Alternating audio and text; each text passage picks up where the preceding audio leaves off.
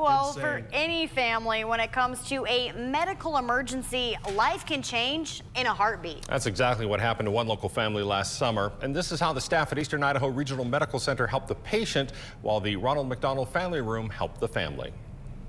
Once I just remember being rushed into a room and doctors surrounding me. In June of 2021, Paxton Jorgensen was on the back of a motorcycle with a friend when Paxton fell off. His parents took him to a hospital in Rexburg, and then he was transferred to Eastern Idaho Regional Medical Center, where doctors discovered that Paxton had bleeding on the brain and a fractured skull. Paxton was very alert, and for 3.5 days, the neurosurgeon checked on him every hour while his mom and dad waited nearby. And I remember it as it stretched on through the night, and it became apparent I wasn't going anywhere. And it was just, you know, by the next morning, we were so tired and just wanted a shower, really. A nurse in the pediatric ICU took the Jorgensens to the Ronald McDonald Family Room just down the hall from the PICU, where they could take the time they needed to process what happened and to find a little respite. I just knew I could get to him if I needed to, just up the elevator. I would be right there. It was just a couple of minutes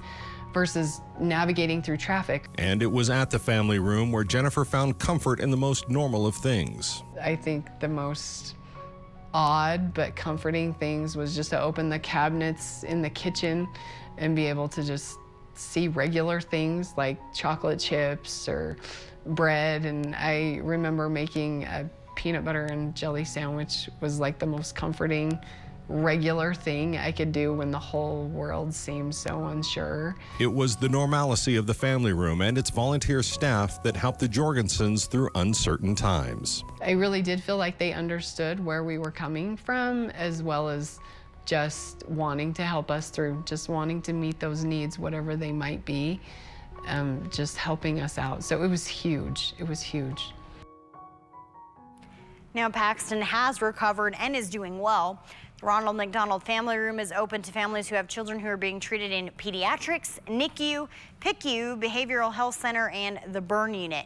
You can also help the Family Room by donating to their 3rd annual Fundraising for Families event, which starts Monday the 14th. And we have a link to that site on our website, kpvi.com.